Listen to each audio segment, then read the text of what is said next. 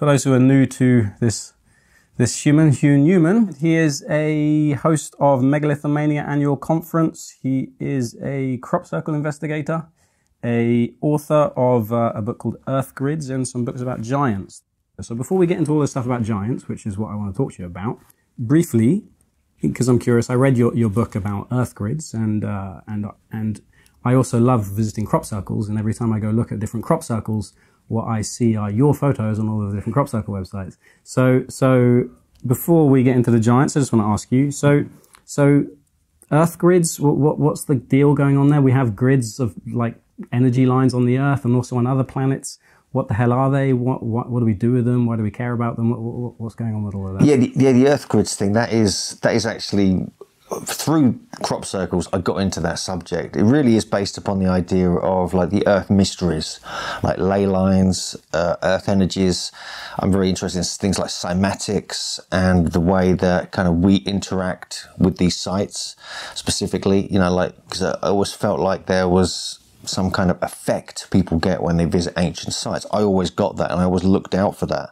And still to this day, I have very strange things happen, whether it's very scary kind of hauntings or whether it's like enlightening kind of light-filled experiences. And I think when you're looking at the concept of Earth grids, it covers many different subjects. There's not just like one like Earth grid around the planet with all these lines connecting up with this energy system. I think there's more to it than that. There's elements we don't understand. There's a global kind of sense of this magnetic field and the way that gets manipulated by the movement of the sun and the different planets, and it kind of forms really into this kind of cymatic effect around the planet. And I think that that's something that's often overlooked, and that affects us, and that affects the ancient people who were building these sites and trying to manipulate this energy from the magnetic field, from the telluric currents, from the natural yang-chi earth energies that occur on the planet, but also the underground water. And also they were masters, these ancient builders, I believe, of manipulating the weather. I think that was one of their skill sets. That's one of the things we go into in the new book, actually, the whole Sowers of Thunder mythos. And so when you're looking at Earth grids, it's really like it's like a concept. You know, there's many different angles to look at it from. Okay, but so when you're saying energy grids, you're talking about magnetic sort of lines within the Earth. Is this something we can actually measure? Is it something that, you know, orthodox science understands and can measure, or is this something very different? Well, yeah, I mean, orthodox science can measure like telluric currents. They're linked with the magnetic field, and they kind of surge and increase in the morning when the sun rises. They become stronger and like thicker, and they move across the landscape. And often that's what wakes us up in the morning. And then they decrease in strength at night and become thinner and smaller, almost disappear into nothing. But these telluric currents exist like 3 feet below the surface and just above the surface. So these are real things. It's all documented. And the fact is, it's not really talked about. No one really discusses it, but it's a well-known kind of thing that's been observed, I believe, for thousands of years. People have been able to sense this through not just their body, but through dowsing, through psychic means and other such things, because it affects the glands in the brain. It affects, you can feel like kind of shivers in your body. Yeah, and dowsers basically can pick these up quite easily. There's technologies there's apps on your phone that can do it now. And so yeah, this is well known, but it's just not really talked about. I mean, because it was more of a kind of, because it's invisible, it's often not discussed. That's basically it. Okay, and so do they tie in with crop circles? And also with crop circles, I know obviously you seem to be an expert on them because you're photographing them everywhere. What's your take on them? Because they're absolutely... Well, yeah, I mean, the prehistory of crop circles is really interesting. And in more recent times, I know for a fact many of them are man-made. That's just a fact nowadays. It's like, in a way, these people who make them, they're fantastic artists. They're continuing a tradition. But there are some anomalies. There are ones that no one claims to have made them. There's a prehistory that goes back literally hundreds of years all over the world. And there's no way people were hoaxing them then, you know, for sure. And so when it was a kind of big thing in the 80s and 90s, there was scientific tests done on some of the circles, and they proved, you know, through scientific means and technologies that some kind of electromagnetic energy was heating up the stems and increasing the kind of nodes, sort of expanding them, blowing them up almost, burning them out in some cases. So it's some kind of energy was causing that, some kind of microwave or electrical or magnetic kind of intensity. And so that's what got me interested in this. And then I realized they were often linked with these sacred sites, these megalithic sites, always in the same landscape, especially around here in Wiltshire. And so, yeah, when you look at it from that perspective, you realize there's something subtle going on that's been observed for hundreds of years. But nowadays, the complicated ones and everything else, there's a lot of man-made ones. One of the things that really interested me was the work of John Burke and Kaj Halberg, who worked for the BLT research team in Boston. And they were analysing crop circles and were noticing these blown nodes, but also where the crop circles had appeared one year, the following year, they would notice that the crops would grow more abundantly. Like the land had been affected, like the seeds, the crops had actually been affected by whatever energy or these, what they think were these spheres of light, which have often been witnessed in films, that created them. And so there's a very strange phenomena which links with fairy lore as well, which is a whole other thing. So that's what I was going to ask, is when you say these balls of light that created them, is it the Earth that's creating them? Is it aliens, UFOs, fairies? What's your take? Well, this is one of the really frustrating aspects of when you're studying anything kind of paranormal. There's an element of what Patrick Harper called daemonic reality. John Michel spoke about this as well, where you never quite get the answers. You get near to the answers, and then another level of complexity emerges, and you're back to square one. And so this is one of these. This is like the UFO phenomenon. This is like the Bigfoot. This is like fairies or witches and things like that. You never quite get the answer. So I think the same principles are at play with these balls of light, because they appear intelligent, you know, and to be honest with you, we've seen stuff around here, you know, directly. I've seen stuff myself. JJ's seen it. When you say stuff, you're talking about balls of light? Balls of light, strange movements through the landscape and things like this, electrical activity around sites. For context, for people listening, by the way, we are literally right next to Stonehenge, maybe a couple hundred meters away or something like that? Yeah, about half a mile, but we're next to one of the mounds. I mean, we're in the Stonehenge landscape, right in the heart of it here. The address here is, you know, part of the Stonehenge landscape complex kind of thing. So there's a lot of strange stuff going on here for obvious reasons, but also places like Avebury and all over the country, really. And so you've got to kind of question what is going on. I mean, why are these balls of light being filmed? I mean, what really are they? I mean, they could be elemental beings. There's so much talk about this in the prehistory, especially in Ireland and places like this. But also, we get it everywhere. There's these stories of these strange lights and circular kind of things occurring in the crops all over the world, fairy rings and so forth. And so, yes, I think there's a lot more of this to meets the eye. But trying to kind of pin it down as to exactly what it is, I think will always elude us. So when we're talking about this realm of other things, you're talking about fairies and pixies and aliens and whatever. So you've written a book, well, now 2 books about giants, and the new one's just come out, by the way, for people listening. Please check out the book. There's the book. That's the one. So you've written a book about giants. Now we were talking about fairies and whatever. So before I read your book, my concept and understanding of giants, I sort of was something mythical.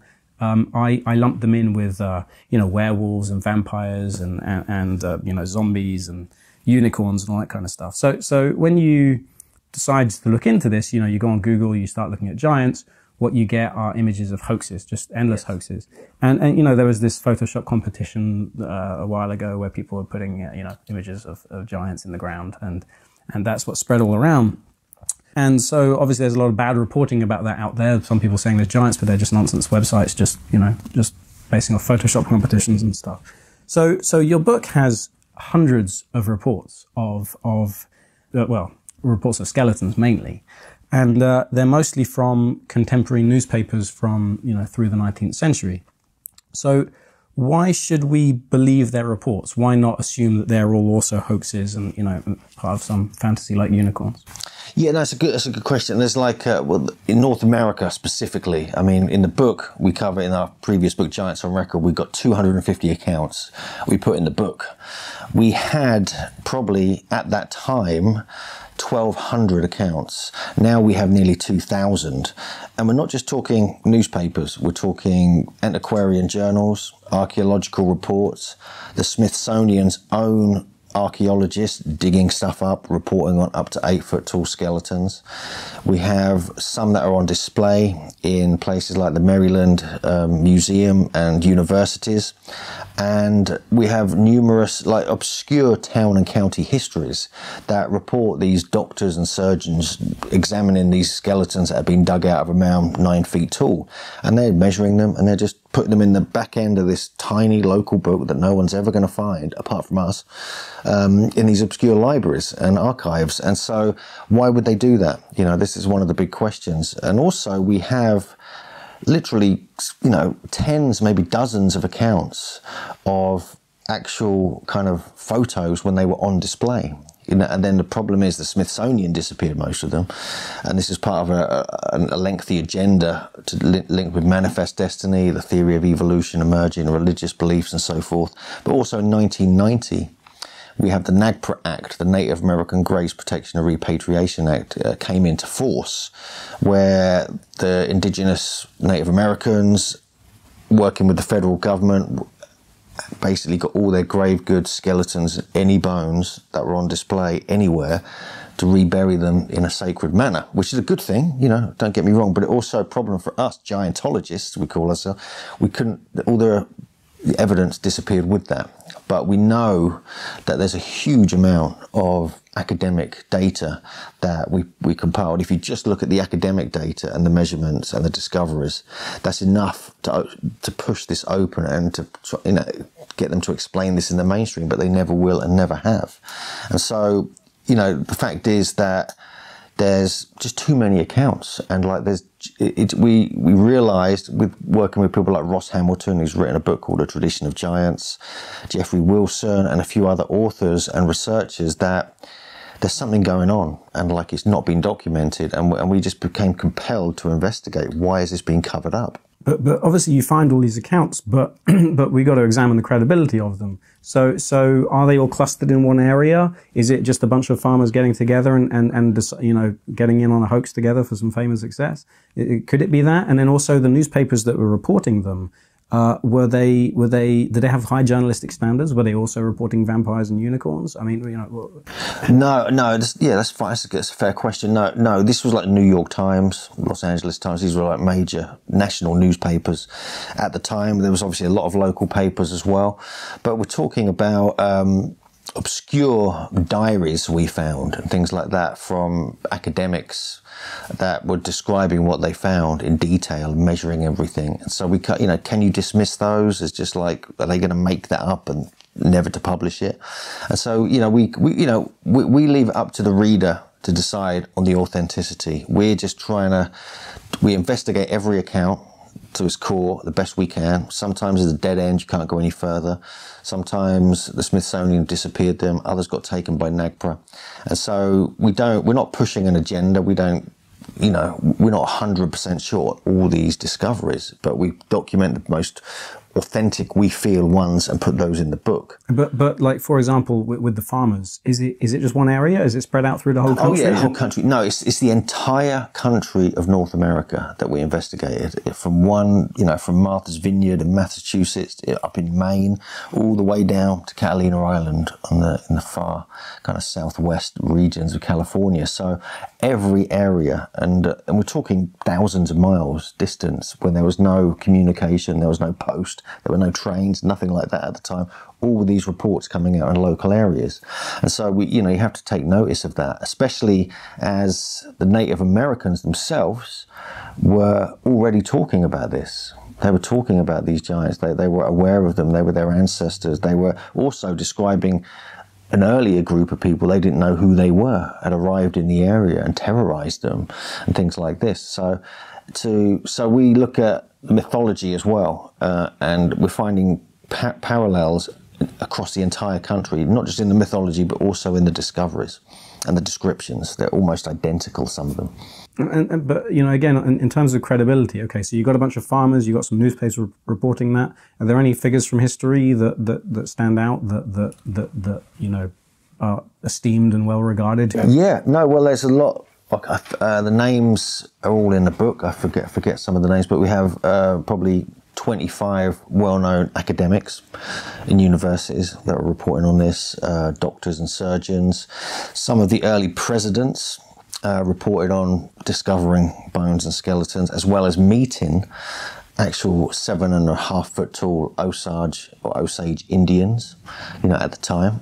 And they were kind of blown away with these people they were just meeting. We have many of the early explorers as well. We have Sir Francis Drake. We have Magellan down in Patagonia. We have numerous, like John Smith up in the kind of Carolinas and so forth. And what were those guys saying, Francis Drake and Magellan and John Smith? Yeah, no, they were just they were meeting them directly. And when you say them, what were they meeting? They were meeting very, very tall Native Americans, up to 7-8 feet tall. There was a 9 foot, I mean, they claim to have met 9 foot kind of giants in the 1500s.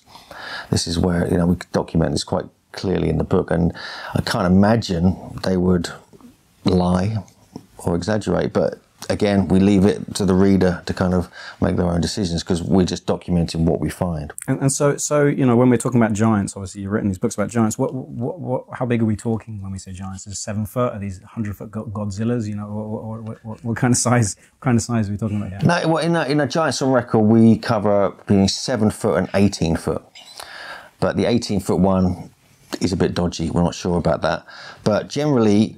And this is, I've talked to like people like Dr. Greg Little about this in detail. He's looked into this as well. And we're talking 7 to 9 foot is the realistic kind of size range we're dealing with here. And we're talking like not pituitary gigantism, not acromegaly, nothing like that. Genuine genetic giants who are just this big, found throughout America, focused heavily in the Ohio, West Virginia area. That's where the real hub is.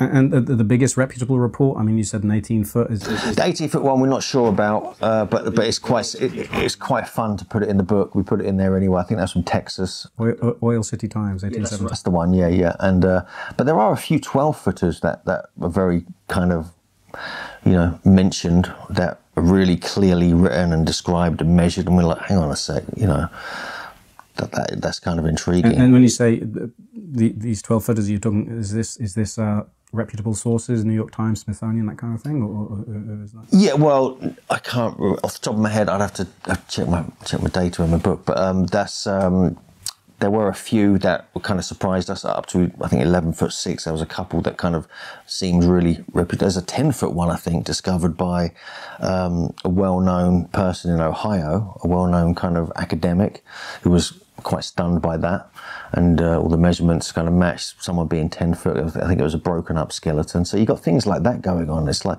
but then you look at the deep prehistory, and we have examples of Homo heidelbergensis in South Africa that go back, what, 200,000 years, maybe 300,000 years. And some of these are between 7 and 10 feet tall. I've never heard of Homo heidelbergensis. I don't know how you pronounce that. Is this a primate species? Or yeah, this is a predecessor to the Denisovans. The Denisovans are actually ancestors of them, and now it's now thought the Denisovans were giants as well. That's the kind of story. And so they really intrigue. This is like, I think Professor Francis Thackeray and Lee Berger, who are scientists down in the South African University, found some bones, some fossilized thigh bones, which would have matched someone 10 feet tall. They're definite 7 and 8 footers they found down there. And so that proves humans were around that big. So it kind of like, you know, removes the kind of possibility of them, you know, not being a reality, that, you know, they were certainly that tall. But okay, so is it not possible or even likely that these bones that were found are literally, you know, Gigantopithecus, or this, what do you say, Homo heidelbergensis, yeah. Heidelbergensis. I don't think so. No. These have been analysed. Yeah, they're humanoid. Yeah. So they don't have like ape-like craniums. They have full human craniums. They're I don't think so. That long ago, no, not 300,000 years ago. I think they were different to us. Yeah, but it just shows you that there were, you know, human types around, you know, that height. It's that kind of intrigued us when we spotted that. But so, I mean, we know that Gigantopithecus, for example, existed. That was a 10-foot ape. It was the biggest ape, I think, the biggest primate. Is it not possible that all of these giant skeletons that have been found were actually just Gigantopithecus or some other unknown ape that was maybe either, you know, mistaken by the archaeologists or perhaps even by Native Americans? They dug it up and went, oh God, there's some ancient king here. Let's bury him with our dudes. No. How come? Because these were clearly humans, the ones in America. Okay. They're just definitely not primates. No, because they're clearly humans. Yeah. So do they have other features that separate them from normal humans? Are they like just, you know, are they humans completely identical to humans but just really tall? Do they have something different about them? Not really. No, I mean we have some accounts of extremely wide, powerful jaws. That's what Dr. Donald Dragoo called the Adena jaw, and there was something quite different. It was really robust, and you could almost fit it around your face, you know, a normal person's face. We have accounts of double rows of teeth, which kept coming up, or supernumerary teeth, extra teeth, which is a genetic kind of throwback, and that we found many accounts of that. And we talked to a dental anthropologist, I think called Shara Bailey from New York University, and she suggested, well, actually that could happen because once you get to a certain size, the jaws were so big that you kind of nature would fill up the space with teeth, and so you'd get extra rows of teeth, you know, things like this. And so that was quite interesting when we spoke to her, because she kind of admitted that could be a possibility. So you know, with that being the case, are we looking at a different species or maybe a different race, you know, just through genetic mutations of Homo sapiens, or is definitely not just some random tall dudes spread out through time and space that, you know, a long history of burials? No, I think they're just humans, yeah, just different. There's lots of different types of humans today, like there were back then. I think with in North America, especially with the mound culture groups, the elites kept themselves separate from the kind of commoners, if you like, the kind of, you know, the villages. They kept their own small villages next door, and they would only breed. But this is what the kind of many of the traditions state, and Ross Hamilton's kind of discussed that with us, is that they would breed between themselves and other elite groups. So they would maintain their giant genes through history. Okay, so then it's not so much a race. Is it a race? Would you call it a race? Is it just tribes, basically?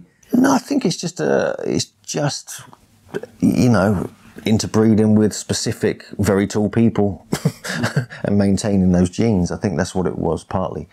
But we have traditions in North America that go back, that talk over time, and this is from you know, various kind of Native American scholars. I know Ross Hamilton was involved with, and they say that even back to the time before the Younger Dryas, there was talk of this megafauna, these giant animals that would terrorize people, but there was also giant humans back then.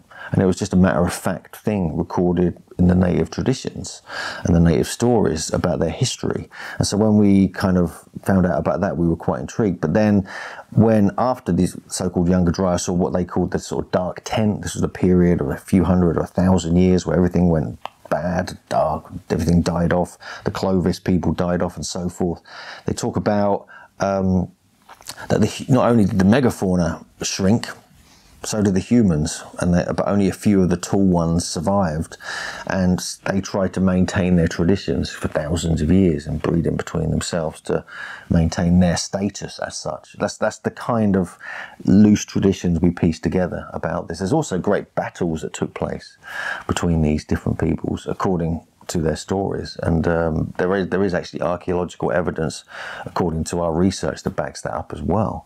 And so it's quite a profound missing chapter in, you know, American history, and it's not something just us we've been doing. There's a whole bunch of people have been going into this, coming at it from different angles, you know. So yeah, it's very intriguing. So your take on it is basically that there are a few random tall people who are possibly survivors of an ancient race of tall people, and then they selectively bred and created tribes of tall people. Is that? Very vaguely, but I don't think that's, because you look at the size of America, we're talking about a continent, really. We're not talking about one country, so whole areas wouldn't even have any connection with their other areas, so you can't really generalize in that sense. But certainly, in some cases, I believe so, yeah. The thing is, though, you have cases going all the way down from southern Chile, all the way up into, way up in North America. So is the idea that selective breeding is what created these tribes of people? That I don't know about. I mean, in some cases, yeah, but in other cases, it just seems like that there were very tall people around, and like not in the majority or anything, but they just happened to be pockets where this would occur. Where that came from, we don't know. It just is a very strange thing. But you look at places like, I went to Tonga once a few years ago, and everyone there is really tall. And I was like, wow, the women, the men, everyone, the kids, everyone's taller than everyone in Britain virtually. Is like, wow. And so you realise that it can happen anywhere on the planet. And so it's just like one of these things.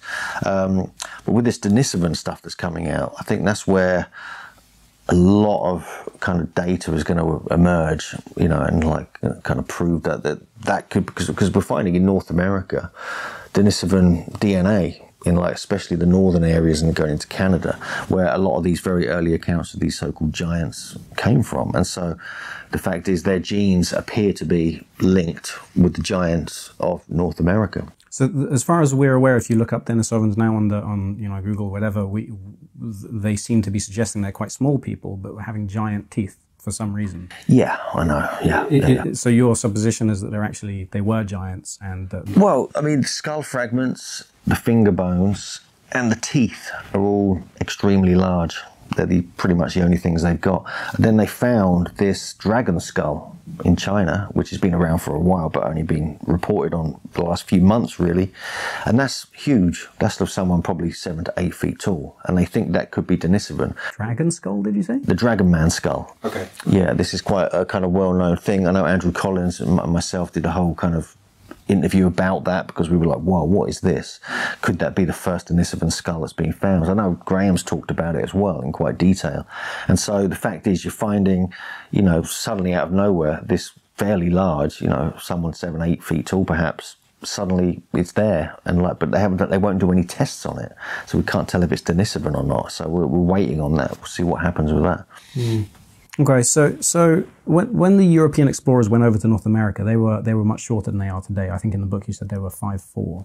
They were going and seeing these Native American dudes who were probably a lot healthier, better diet, better nutrition, better lifestyle, and so they were bigger. Could not most of the giant stories be that, just the sort of like looking at people who are just bigger than because they're healthier than them, or No, not really. I mean, if you look at the kind of reports of like Tuscaloosa and his son and things like that in the southern, I think the Florida, the southern areas, they were describing something quite different to just being slightly taller. I think there was a case where the tribal leader, Tuscaloosa, was sitting on a horse and his feet, almost his ankles, were dragging on the ground, compared to everyone else who was riding a horse normally. And so you get things like that, these little descriptions, like, what?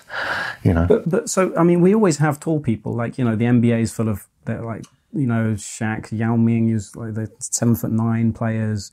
If you look on Wikipedia, the lists 21 people over 8 feet, a couple of them close to 9 feet. So I think the percentage of people over 7 foot today is 0.000038. So it's not very common, but it does happen. But they're all normal people, they're not giants. They're just normal people who mutated. And often it's the case because of this, pituitary gland issues and the human growth hormone abundance and all that kind of stuff. You were saying that you don't think that can explain this, that these aren't just pituitary malfunctions, that these are people.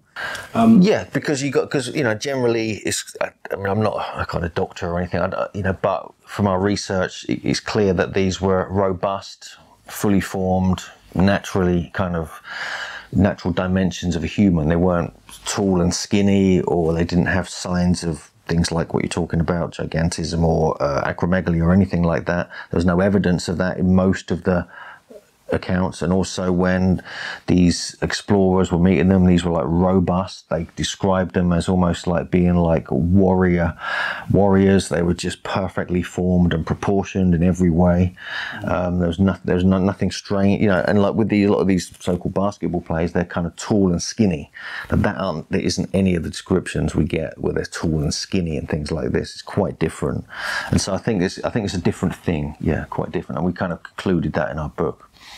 I mean, there are some big, also, you know, chunky guys in the NBA. Shaquille O'Neal is a famous guy, but they are very few and far between. So you know, this covers a lot of time. We've got thousands of years of burials potentially. So it's unlikely you're saying that can account for all of these bodies. I guess during that time there was also a lot lower human populations. Yeah, I mean, I'm sure there were normal sized people, but in North America, it's odd. There's just too many accounts, there's too many reports, and from obscure places. And if you look at the data and the statistics of that, it's quite strange. There's just too many to like ignore. And so, you know, we were just compelled by it, and we thought, we have to report on this. We have to, like, you know, just put this out there as a thing and see what people think. And then we have you know, people like, I said, Ross Hamilton, Dr. Greg Little, who've been researching it in America for a long time, and they're saying exactly the same things. They're just like, you know, there's giant artifacts that are being found as well, and things like this. When you say artifacts, what do you mean? We're talking giant axe heads and things. I've actually seen some. I've actually held some before. They're absolutely ridiculous. You know, like 36 pounds.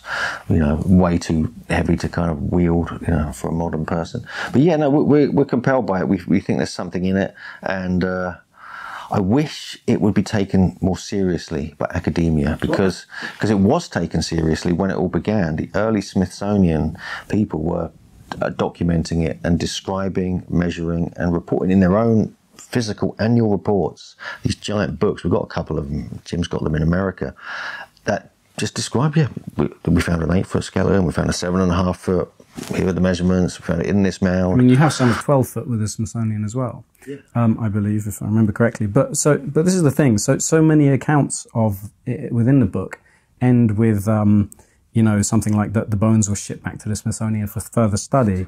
So you're saying you want people to take, you want academia to take this giant thing more seriously. I think the reason they don't is because of the lack of hard evidence. There is no skeleton that we can go to refer to and say, well, there's a bloody giant. That is part of it, but there's also agendas at play as well, and there have been for a long time. Yeah, exactly. So what was going on? Why is that the last we hear of these skeletons that were shipped back to the Smithsonian? Well, the problem is mainly in 1990 when NAGPRA came in. That's the main thing. That removed anything else, you know, that was on display. But we have agendas at play. We have, obviously, they were championing the theory of evolution. There was Smithsonian at the forefront of that, actually. And also we have the whole story of manifest destiny, this kind of racist agenda to remove the Native Americans, shove them onto reservations and claim they're subhuman and things like this. And so when you've got these kind of things at play, if you suddenly find a 10-foot skeleton with a 36-inch circumference skull with double rows of teeth found in these beautiful geometric, astronomically aligned mounds, it doesn't fit with what you want, and you can't take over, you know, they're clearly, the incoming white people aren't superior to them. These are superior people. These are amazing people. And so they couldn't publish that. I didn't want that to be public, because that means they couldn't take over the land. They couldn't take over and push these Native Americans onto reservations and things like that. So you got that kind of very racist, money-grabbing, land-grabbing agenda taking place, which is the fundamental root, you know, the kind of root cause of many of the problems in North America. And so you got that going on. You've also got, you know, they were reporting on these things for many years until a gentleman called Elis Hedlichka came in, and he was he actually was kind of into eugenics and things like that. This was like before the Second World War, in like the early 1900s, 1920s and so forth. And he put a stop to it and made claims. There was this claim going around that this superior race were present in North America before the Native Americans, and who were they?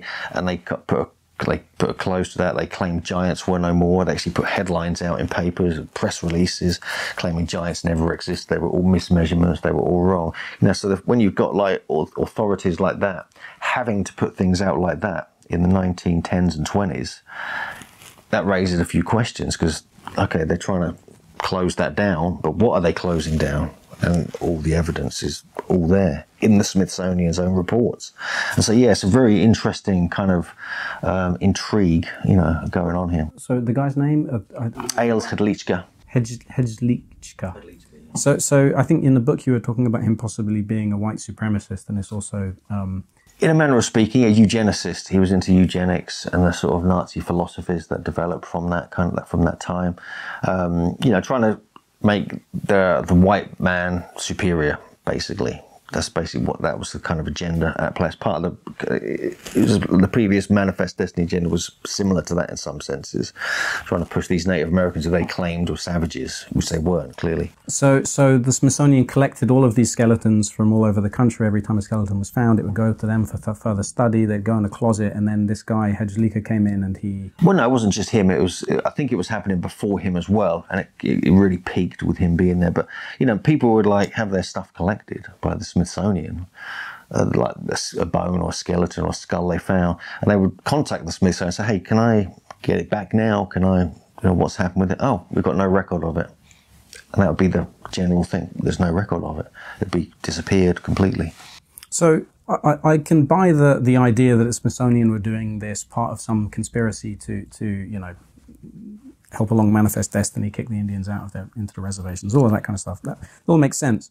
But you know, if this isn't just you know, a unicorn-like fantasy based on a load of, you know, staggering number of hoaxes and bad reporting, then there's got to be a lot of giant skeletons hidden in many closets. You know, so you talked about this Nagbra thing. Maybe they were all, you know, reburied in 1990. But between 1910 and 1990, I think Manifest Destiny had pretty much been let go of, and also. The head of the Smithsonian was probably not a eugenicist between those times. So why didn't he let it go, for one? And two, America's not the only place with giants. And it's, you know, not just the USA. I mean, all the way, you know, all over the Americas and the rest of the world. So where are all those skeletons? What's going on? Yeah, well, in North America, I mean, literally there were ones on display in, like, I know there was one in I think a dentist or a barber shop, I think somewhere in New England, in Vermont. And this was like, I think, an 8.5-foot skeleton. It was just there for many years until, you know, and people didn't care about it. You know, that was that. There's a photograph of one from Steelville, I think, Missouri, which was, I think, 9 feet tall, just laying down next to someone. We found it on a microfilm, and that was reported on. And so, yeah, there's a whole bunch. There was some bones and skeletons on display at the Maryland Academy of Sciences until 1990, and people just weren't interested. Basically, there was no. I don't think there was any interest in it. They thought they were anomalies and left it at that. There's a few people wrote about them back then, like Brad Steiger and a couple of other kind of researchers, but no one really thought much about it. There was some on display, actual kind of full burials, kind of turned into a museum, like mounds and stuff down in Moundsville, I think, and places like that. I forget which exact state that's in, but, you know, so, and they were just lying there, kind of kept, and you could see them through the glass and stuff like that. So you got things like that, and there's postcards of these as well. But the thing is, like, many of them were like 7 foot, 8 foot, and, you know, unless you're kind of analysing them and measuring them, it's hard to tell, you know, I think, how big they really were. I mean, in Britain, we've got just very few on display. There's the Burghcastle Giant up in Norfolk, which is, I think, just over 7 foot. There's another 7-footer on display at Thirsk Museum in Yorkshire. There was another one in St Albans, which I think was just under 7 foot. I think it's still on display there. And so there are a few here and there, but many of them were found so long ago, and there's a thing about kind of having human remains on display, especially in North America, it's technically illegal. That is a problem, you know. So we've kind of got highly frustrated by that side of it, to be honest with you. But so in America, we have just a massive number of these skeletons, which goes beyond the statistical likelihood of them being over 7 foot, which is the 0.00038. But in you know, these ones in the rest of the world, like in the UK, are they so few and far between that this could just be the, you know, the hypertrophy of the pituitary gland, HGH, all of that kind of stuff, or again, is it a kind of a race or a tribe or even a species of giants that? In Britain, yeah, it's a bit. We're such a small country here, but it's such a large, kind of long time frame as well. It's quite a challenge to kind of get your head around it, because many of these are found literally at megalithic sites, there's some of them are found in Iron Age sites, other ones are found at Mesolithic sites. So there's like thousands of years you're playing with here. So it's, yeah, and we have like, if it's actual tribes, we don't know, but what we find fascinating is the traditions, especially in Wales and places like this, where they've maintained these stories, which often, I believe, encode truth. I mean, there's evidence now that they found, like the stories of Jack and the Giants, Jack the Giant Killer, could be 5,000 years old. There's like scientific report done on that, I think 2 or 3 years ago. And, you know, on St. Michael's Mount, where he was supposed to have existed, for instance, and he battled with this giant called Cormoran and defeated him there. On St. Michael's Mount in the, I think, early 1800s, they found an 8-foot skeleton inside the mount, underneath the crypt. And this was documented. It's actually in, I've got it up there, this National Trust archaeological report talking about it. And so you get things like that. It's like, what the hell, you know?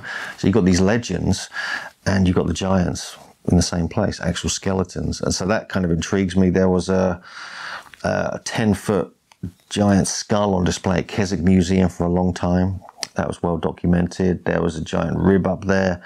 The list goes on, but whether they were actual tribes, it's really hard to tell. But there's been, like in America, we found burials where a majority of the people there are very, very tall compared to normal size. So, you know, it's just so random. It's really hard to kind of gauge, because obviously lots has not been discovered, lots hasn't been reported upon, and we don't know what's been exaggerated and what hasn't. And so we're just like we did with our previous book, we're just analysing the data, going as deep as we can. We're trying to see if there's any truth in this. I mean, we've put a whole load, like we did in our previous book, we've debunked some very famous ones, like the Irish giant, the 12-foot Antrim giant. We completely debunked that very easily, actually, once you start looking into it. So we've gone into each and every account and tried to debunk them.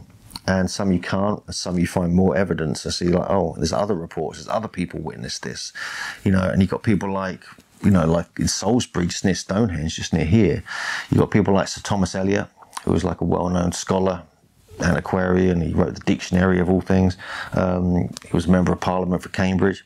He witnessed and wrote about a 14-foot, 10-inch skeleton found just down the road from here in the early 1500s, probably 1508, we think. This was also written about and reported on by William Camden. Also, John Leland talked about it as well. These are very famous scholars, writers at the time. And so that really surprised us, you know, things like that. And then you have similar kind of stories like that around the whole country. It's like, but when you get incredibly famous people at the time, highly respected people, they're not going to just ruin their reputation by making stuff up. So that's what really compelled us when you start seeing that in the historical record. And yet, okay, so that exists. We have this historical record. We have skeletons. They're even on display in some places. The mainstream archaeological, you know, societies, whatever, they seem to have not paid this any attention at all. They either don't care or specifically ignoring it. Why should people care? Why is it important to care about giants? Well, I think why not just regard them as, you know, freak anomalies that just happen to be? Right? I think most people do see them as freak anomalies. I think that's the kind of general kind of rule. But we're just fascinated because it's like a missing kind of part of our human history. It's part of us. You know, we're pretty related to these people who were living back then. So I think it's worth taking note and just observing it as an interesting sideline.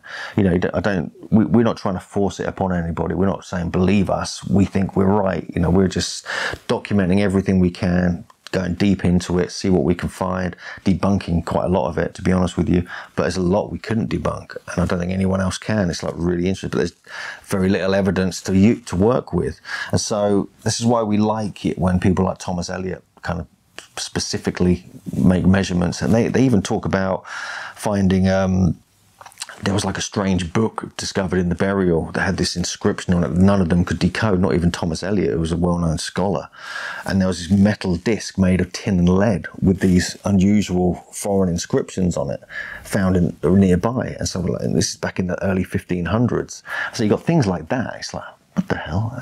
Then you got the National Trust reporting on an 8-foot skeleton.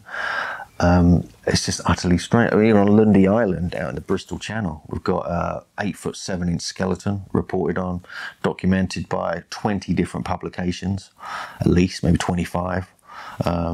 Academics were out there checking it out and stuff like that. Where's the skeleton now? We don't know.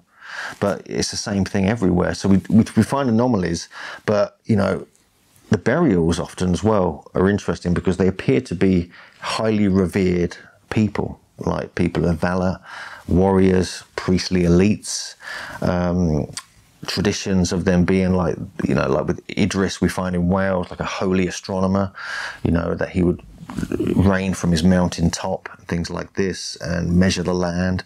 And we're finding connections between different subjects that we started this interview with, to do with geomancy and earth energies and ley lines, all connected with the myths and stories of these giants. Like, for instance, I'll just tell you this, because Idris, who was like he was a great king, he was supposed to be a king of Wales in the 6th century AD, but also in earlier traditions he was known as Idris Gower, the giant Idris.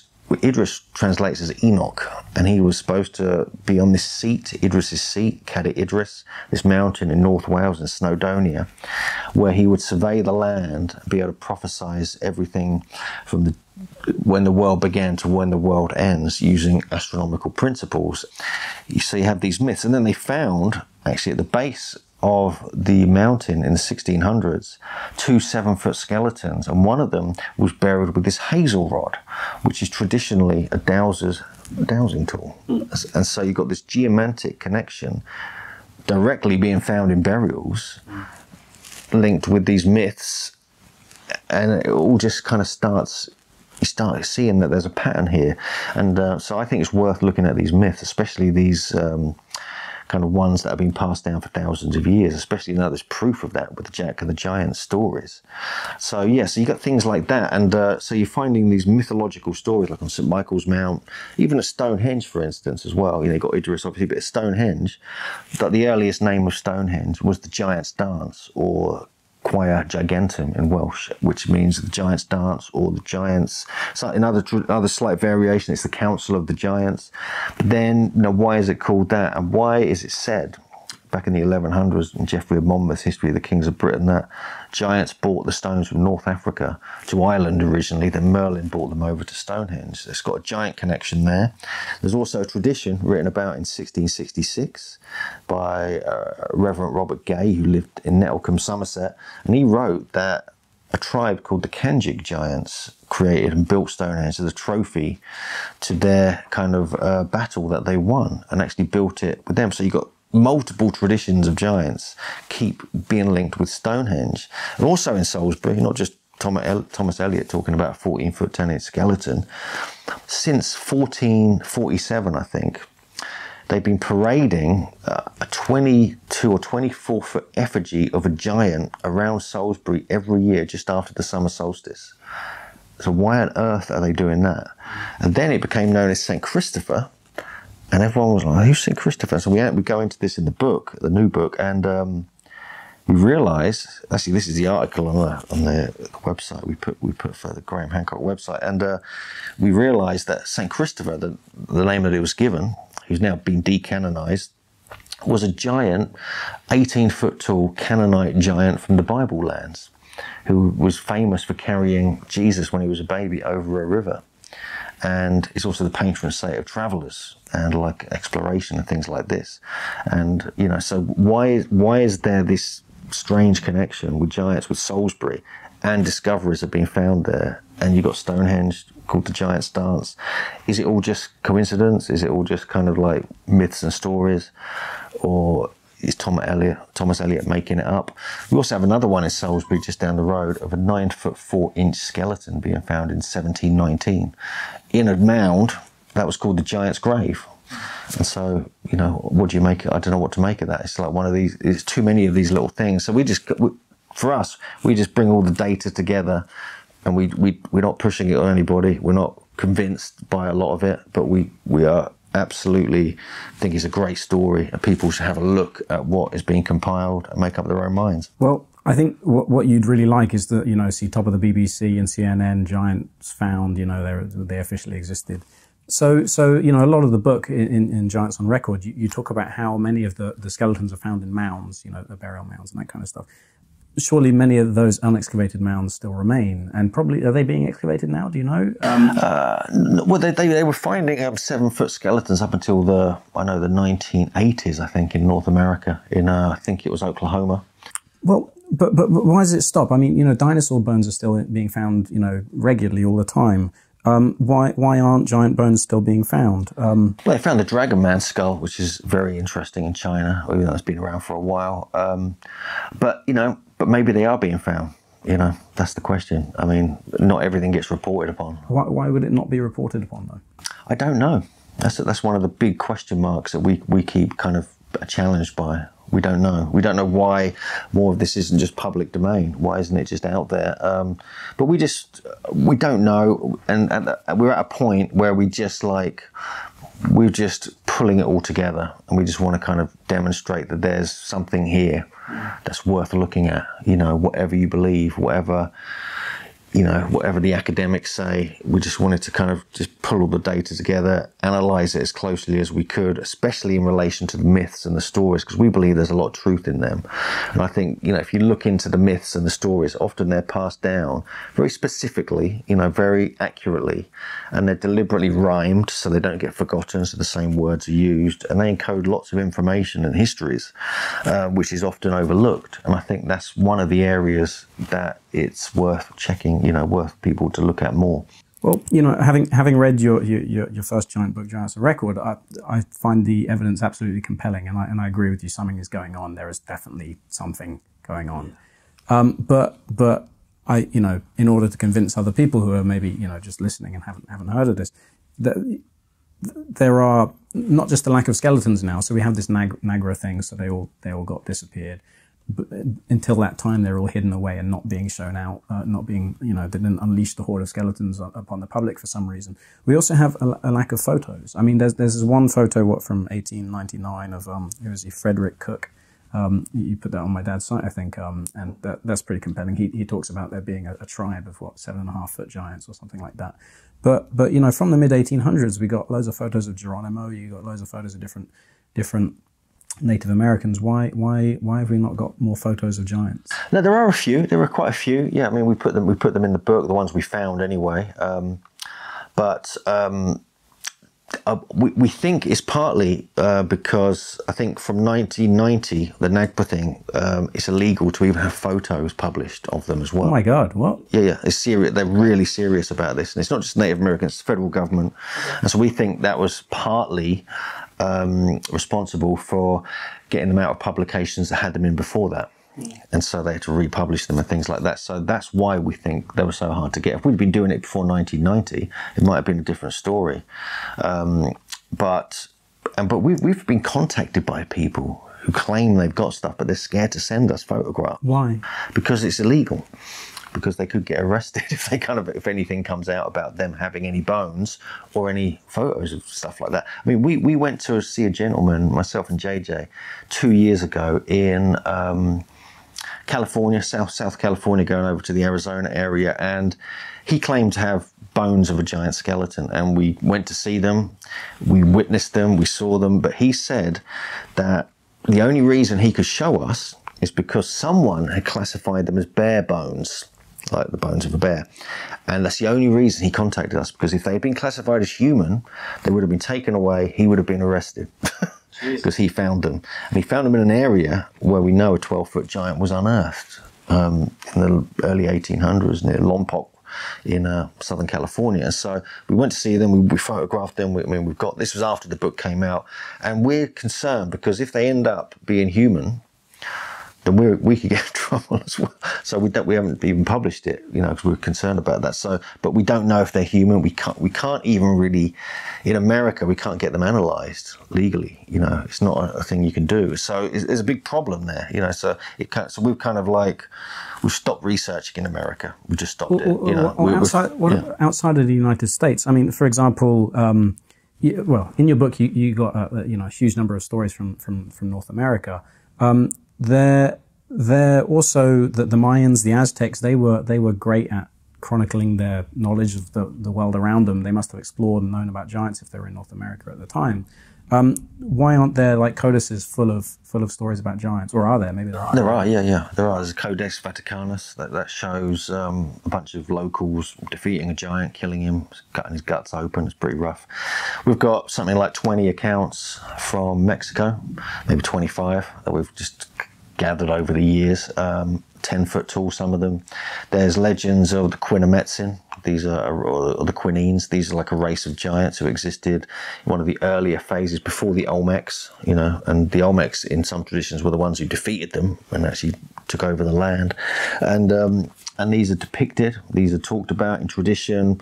Cholula and Teotihuacan were built by a race of giants. The Quinametsins were the builders and the architects. And so you have that in north, the very northern part, almost at the US border, you have the area of the Sonora Desert. And you have the Yaqui tribe, which is, I think, Carlos Castaneda and all that. But there's other tribes up there who, and it was reported by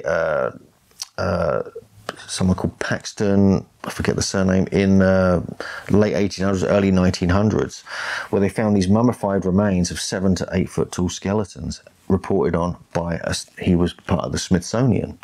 But they never got into their publications. He just published it himself and put it out in all the news. We did a whole chapter on the Sonora Giants, I think, in our Giants on Record book. So you have got stuff going on in that part of the country. There's been giant remains found in Baja California as well as there's a few accounts in the Yucatan. There's apparently a very tall skeleton on display in a museum near Capan in Honduras and things like this. And so you seem to find it everywhere. You know, there's lots of these accounts, there's lots of these stories, there's lots of these skeletal remains reported in the press, in academic journals. It's the same principles everywhere.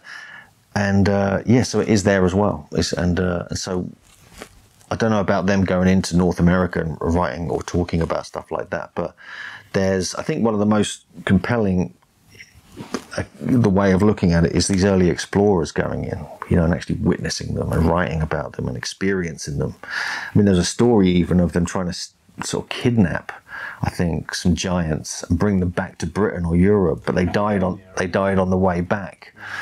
And why didn't they keep the bones?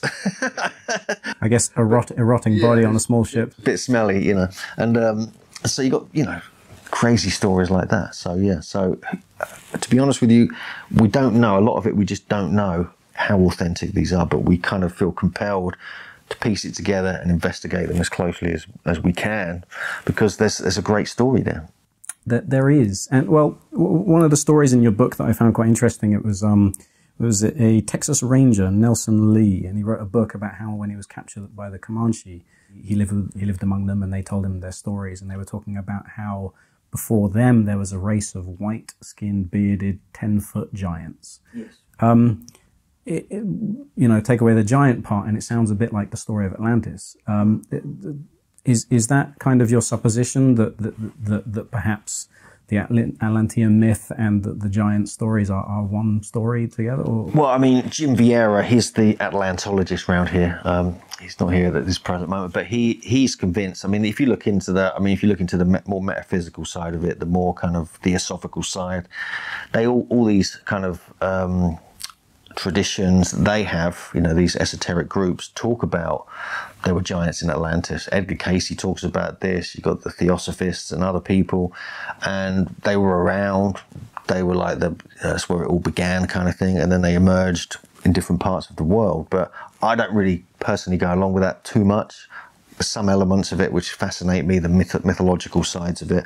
But if you look in North America, I mean, you have not just them talking about this previous civilization, there's other myths, other stories of these Native American tribes. And this is Ross Hamilton again, and Vine Deloria Jr., who's an absolute genius. He was a Native American scholar and writer and activist. He was a mentor to Ross Hamilton, who's been our mentor.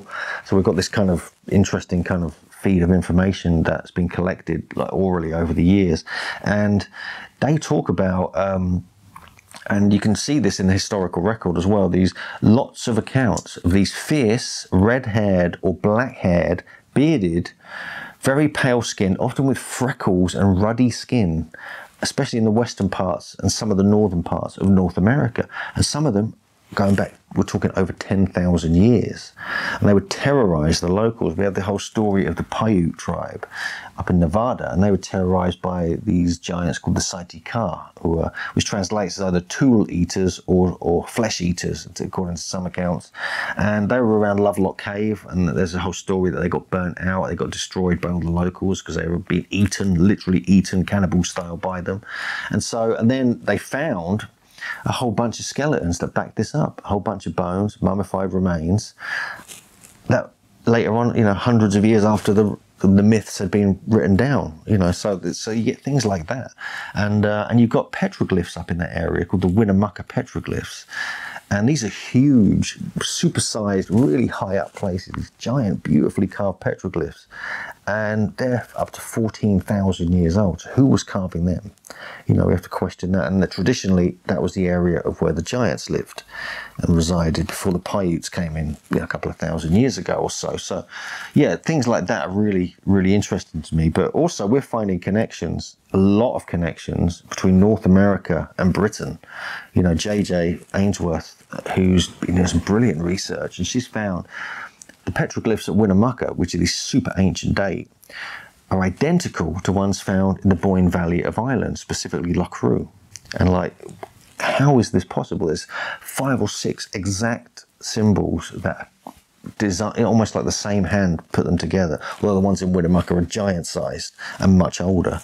And the descriptions of the people from the area the Paiute talked about, they seem like they're giant Irish people. And you've got other tribes like the Duhair, and I think the Carolinas, who have elements of the Welsh and Irish in their language. And so you're finding these strange connections. There's even an account we put in the new book where Christopher Columbus, when he was in Galway, Ireland, 5 years before he set sail to America, he witnessed 2 extremely tall Native Americans, and they were described as robust, extremely tall. We've got all the data in here. And this is from Christopher Columbus's diaries, for God's sake. And they worked out that they floated over on a raft from America because the way the sea brings people over from certain directions at specific times of year, the currents go, they just easily made their way over here. And so we couldn't believe it when we found that out. So what's going on there? Does that prove that there may have been earlier kind of people coming over easily from America and actually influencing people in Britain? Another thing in Ireland, in the Ulster region, Northern Ireland, we find something called the AIP gene. This is similar to the whole gigantism, acromegaly type thing, but a bit different. And they found this specific area where people like Charles Byrne and many of the living giants from the last few hundred years come from. And still today, that's the tallest people in Europe emerged from this specific spot in Ireland. And it's still prevalent there. But they say it began at least 2,500 to 3,000 years ago. This gigantism suddenly started appearing in this part of Ireland. And then you look at the myths of Ireland, and it talks about these incomers called the Fomorians, the Tuatha Dé Danann, Tuatha Dé Danann, I've been corrected on that, and the Firbolg, coming in from these lost sunken lands to the west and bringing these arts of civilization with these giant genes. And there's proof that a giant gene emerged there 2,500 to 3,000 years ago. So you've got little things like that which don't make sense, but the myths kind of matching genetics almost. Well, you were talking about the redhead tribes in North America and how they were cannibals, and they sounded quite barbaric. Yeah. So my dad's work has all been about this lost civilization, this progenitor civilization. Maybe it seeded the people in Ireland, maybe it seeded the people in North America. Who knows? One possibility. But this Comanche story of this guy Nelson Lee, he talks about this lost race of giants as being very highly advanced. Much more advanced than the Europeans who'd come in to displace the Native Americans. Does that seem to be true based on what you've seen around all of these giant skeletons and your research into giants? Were they an advanced people, or were they pretty much on par with their regular height peers at the time? Well, in America, I mean, it's all different. I mean, you've got some areas like the whole Saiti-Ka thing in Nevada. They seem to be cannibalistic terrorizers. There's also these traditions in the Uruk Mountains and in California of these stone giants who had such tough skin. It was like it was made of stone. So you fire an arrow at them and it wouldn't penetrate them. And they think they actually did that by rolling around in like sort of, rock dust to kind of rub it on their skin to make them really tough. And they would terrorize and eat the locals. And and there's numerous myths and legends that talk about this. And then you have other areas like the Mound Culture people, some of the early Mound, the Adena specifically.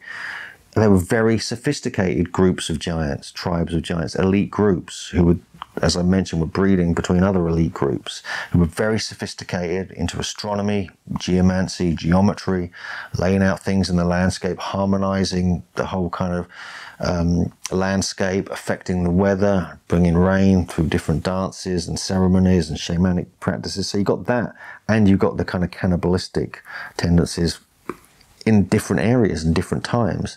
Same thing in Britain as well. We have all these stories of like Gog Magog and these cannibalistic giants and other such things. But at the same time, you got like the giant Idris, or you've got like the giants of Stonehenge who were like master builders and surveyors and like trying to bring harmony to the land and feed their people, and like were renowned kings and leaders. So you've got like the same principles. You've got all these kind of, they're different, you get like the very advanced and you get the very kind of savage aspects documented through mythology and also being proven through some of the kind of archaeology as well. So you have so many stories from North America of these giants, but also across the world. I don't know whether you found giant skeletons in the rest of the world, but there are stories of giants in the rest of the world. I mean, the Norse have the Vikings, they have the Jotuns. In Greece, we have the Titans and the Cyclops, and then the Anunnaki in Sumeria. And then in the Bible, of course, we got all these stories. You talked about the Canaanites before and the Anakites, and I know in your book you've got a list a mile long of giants within the Bible, both tribes and individuals. There's the notable ones, Gog and Magog, Goliath, of course, King Og with his 13-foot bed, all that kind of stuff. The most interesting part of all of this giant stuff within the Bible is the Nephilim. So what does it say? The sons of God mated with the daughters of men. What's your take on all of that? Is your take that this was, you were talking about, what was it, the Homo Heidelbergensis or Heidelbergensis. Is your take that they, or the Denisovans or something like that, were the Nephilim that were mating with the humans? What's your?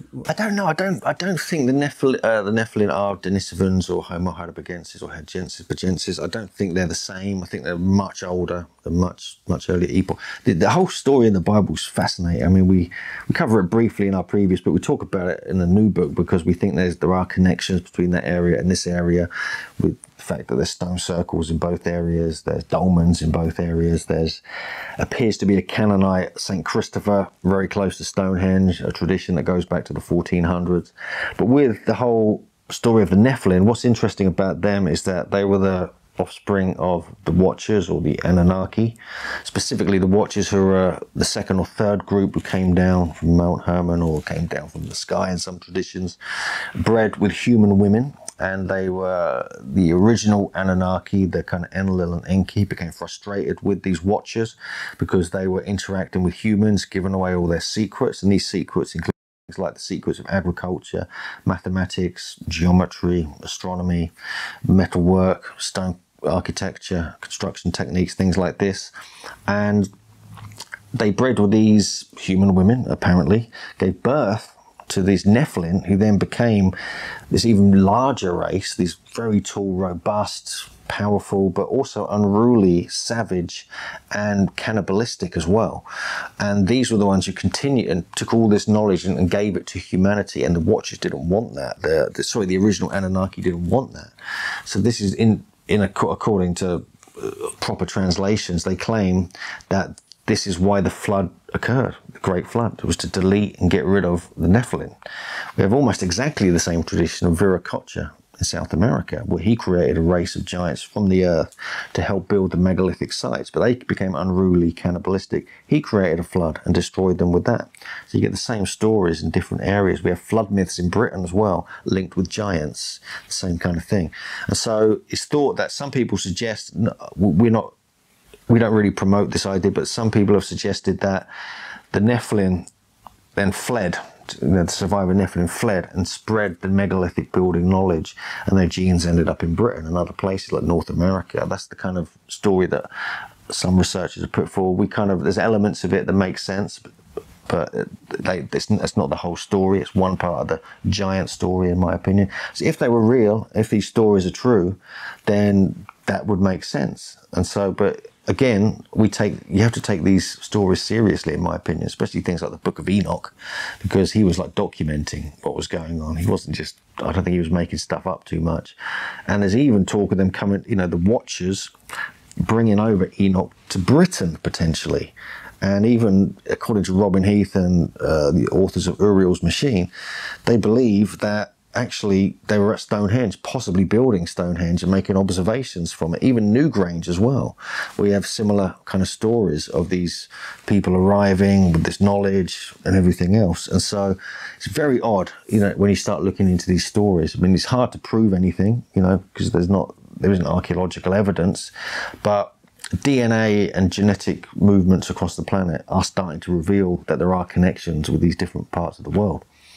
Well, the activities of these giants, you were talking in your new book, is about how they seem to be building megaliths. Now, you obviously, was it say your T-shirt? Is that Megalithomania? That's Stonehenge. There you go. Yeah, Megalithomania. So you host this Megalithomania conference. You're obviously fascinated with megaliths. So is your supposition that the giants were building Stonehenge? You were saying they built Teotihuacan. Is this same myth kind of everywhere in the world? In Japan, the Jomon megaliths, were they also built by giants? Or I don't know. There's megaliths in every part of the world. Is this story common, or is this unique? It's surprisingly common. Yeah, I mean, there's a lot. I think a lot of it is just people trying to understand, because they've kind of lost the actual truth of who really built them. So they kind of suppose, well, it must have been built by giants. Who else could have done it? That's the general thinking of academia about why they're called that. But you actually find, we've actually got giant skeletons being dug up in some of these places. That's where it gets weird. Actually, inside stone circles, like Glenquicken in Scotland, for instance, they found a giant skeleton inside the stone circle, buried deep under it. And we're like, whoa, that's strange.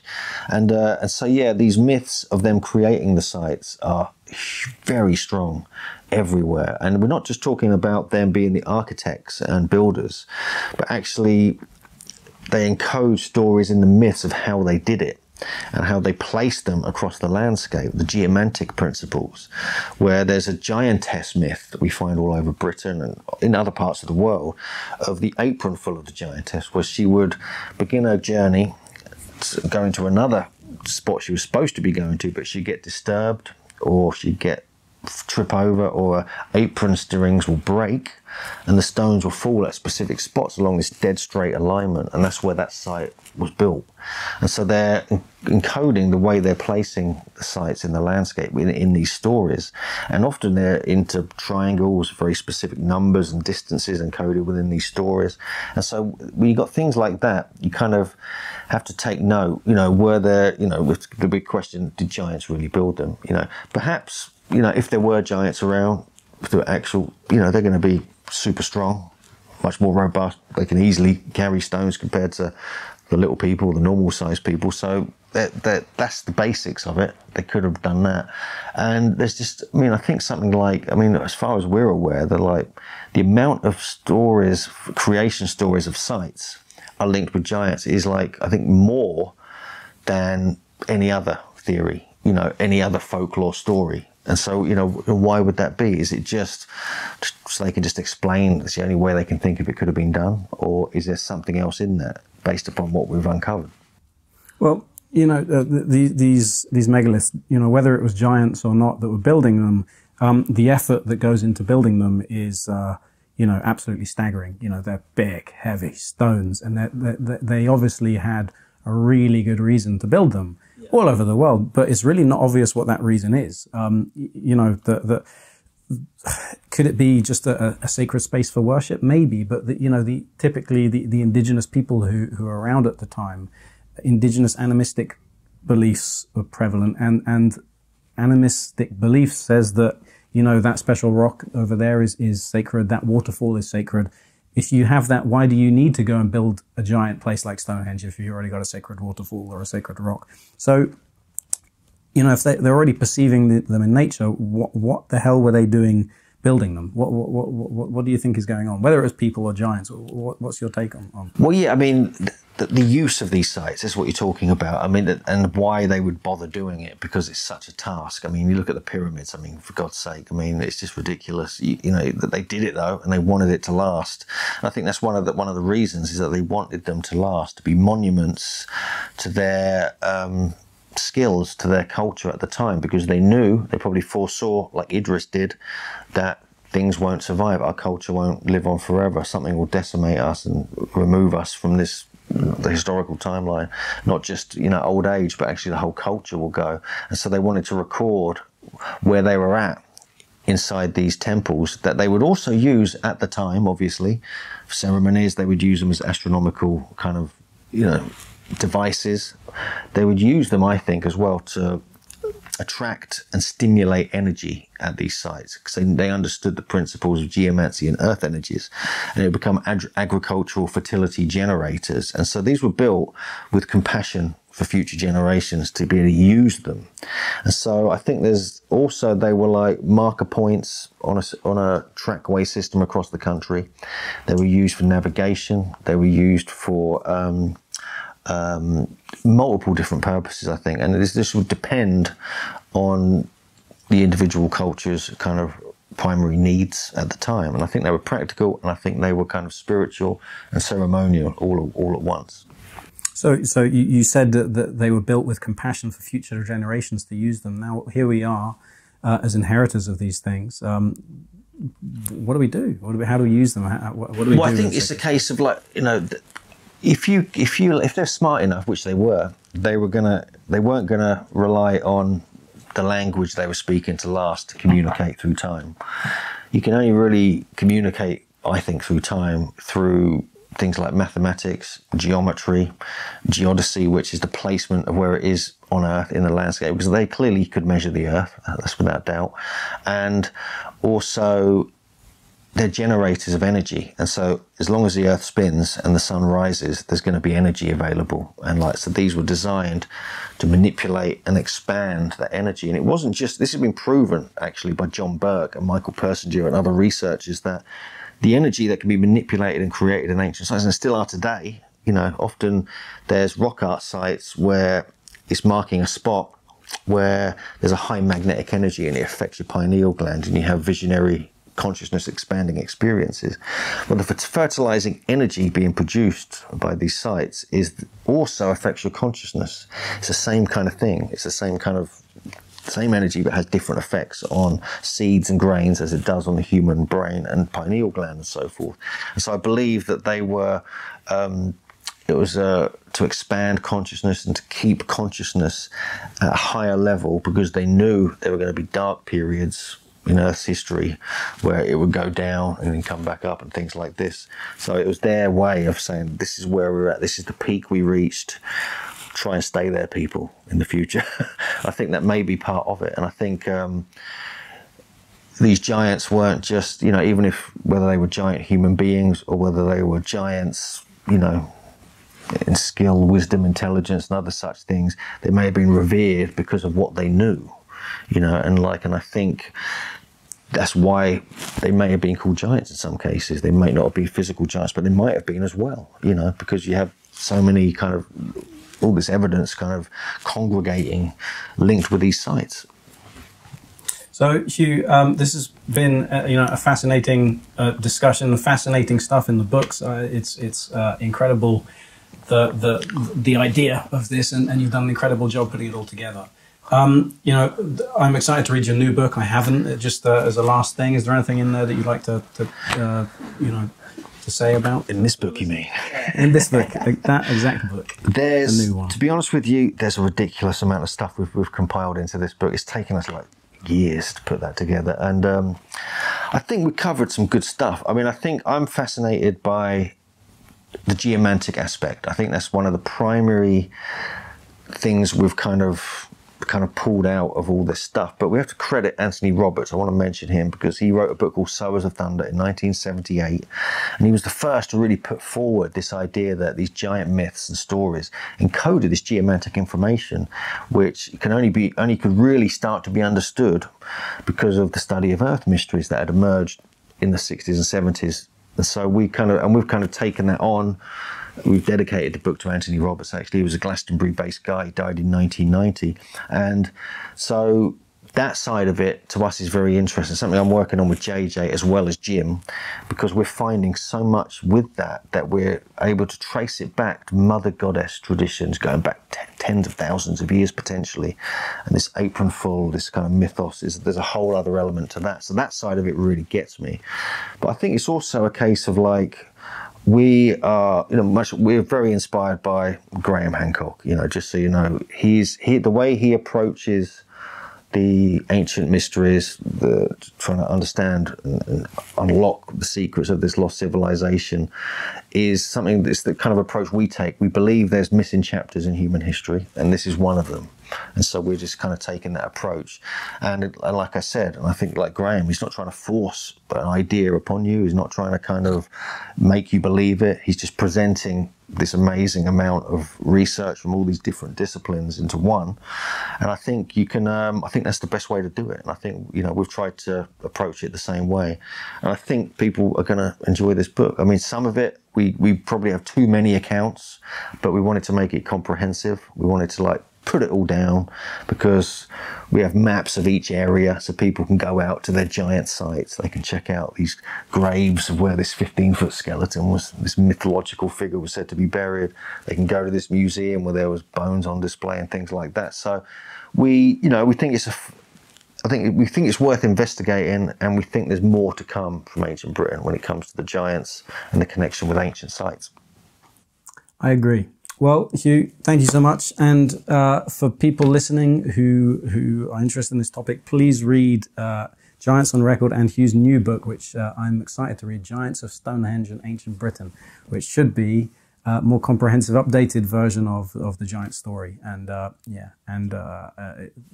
honestly, Giants on Record was a really, really interesting, fascinating book. And I'm looking forward to read the new one. So thank you, Hugh.